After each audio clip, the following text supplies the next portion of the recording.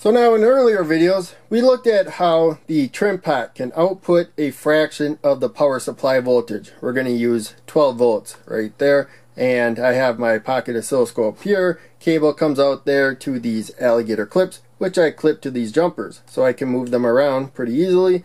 And we're going to go to the output of the trim pot. I have it set to 6 volts.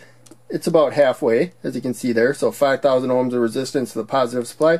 5,000 ohms of resistance to the negative supply because it's a 10,000 ohm trim pot. But there we go. We can go all the way down to 0 volts or up to 12, and this only goes up to 8 squares. If I made each square 2 volts, then I would go up 6 squares to get to 12. But we're not going to do that. We're going to stay below 8, and we're going to go to 6. And that's the voltage I want for this video.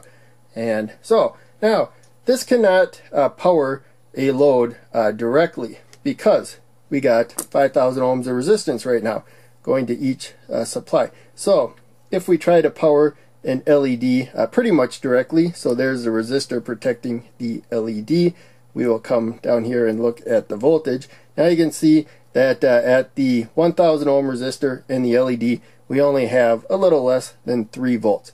But if I move the output of the trim pot to the base of the NPN bipolar junction transistor, and we did this a couple videos. Now you can see we got the 6 volts, but we're losing about 0.6, 0.7 volts thanks to the base to emitter diode drop. So I already did that video, but for whatever reason, let's say we want the exact voltage, or pretty close to the exact voltage of the trim pot across the load, and we can't do that with the NPN bipolar junction transistor. We're going to lose about 0.6 volts. So what I'm going to do is put the output of the trim pot to the base, the middle pin of a PNP bipolar junction transistor. So it's opposite polarity of the NPN, and it's facing the other way. So this is the emitter of the PNP bipolar junction transistor. Has the same pin layout, but the emitter is on top because it's facing the other way. And the 10,000 ohm resistor is coming from the positive supply to the emitter instead of the emitter going to the negative supply through a 10,000 ohm resistor. So they work the same, they just have opposite polarities. Current goes the opposite way and whatnot.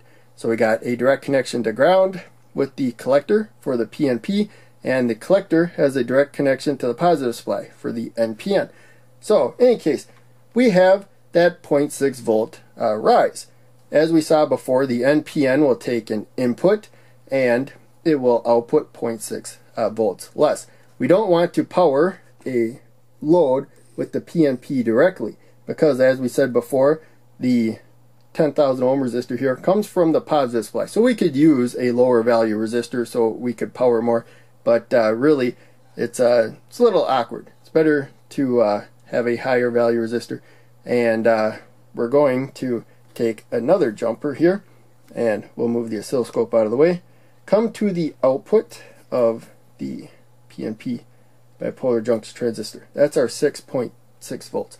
And we're going to the base of the NPN bipolar junction transistor right there. And so the LED is probably going to look about the same brightness. This isn't a huge difference.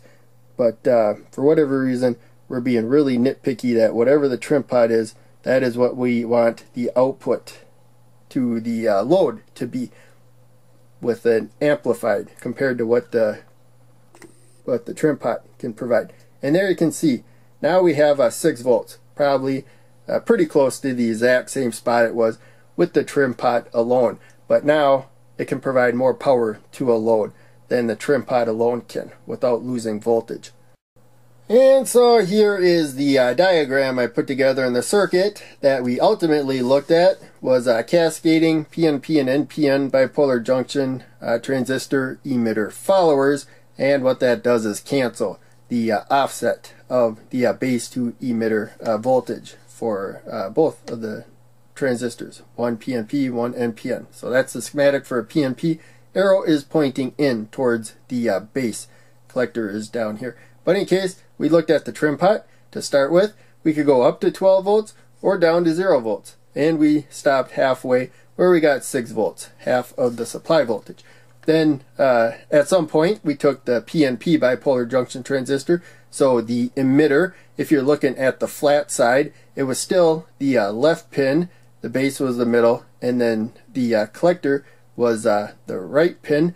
And so we turned it, so flat side was to the left, the emitter was on top. Went to a 10,000 ohm resistor that went to the positive supply. So whatever voltage we gave the base collector to the negative supply ground, we would have that voltage. So we did 6 volts. We ended up with 6.6 volts coming out. But as you can see, the current that would go to that load would need to go through a 10,000 ohm resistor. Again, we could use a lower value resistor, and at some point we would have a lot of current flowing through the transistor to take away voltage from the load. But instead, we cascaded. So now we have that wiring that I just mentioned for the PNP bipolar junction transistor. Here's the NPN. Again, the pin layout is the same. If you're using a 2N3904 and a 2N3906, emitter to the left, base in the middle, collector on the right. And so now we want the emitter more negative. Usually that's lower down on a schematic especially, but on my breadboards I try to keep negative down lower. So we saw a 10,000 ohm resistor going to the negative supply.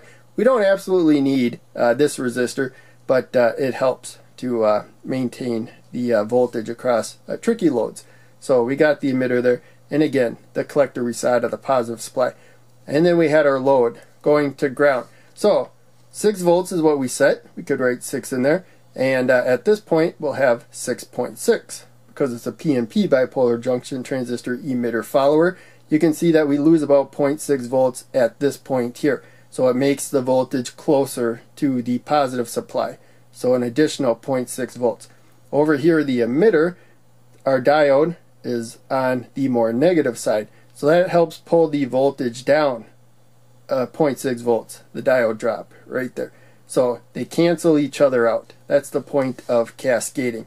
And we saw in the example that we did have the 6 volts finally across the load right there.